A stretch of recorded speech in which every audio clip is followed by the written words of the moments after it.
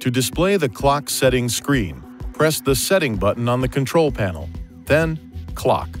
To manually adjust the time, touch these keys to adjust the hours and minutes up or down.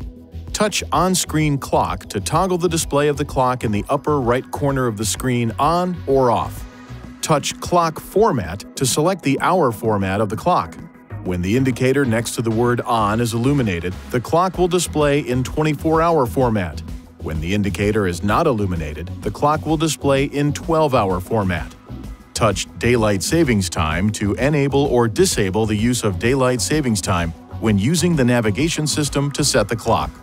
Touch Time Zone to select from a list of time zones when you wish to override the location used by the navigation system when calculating the time.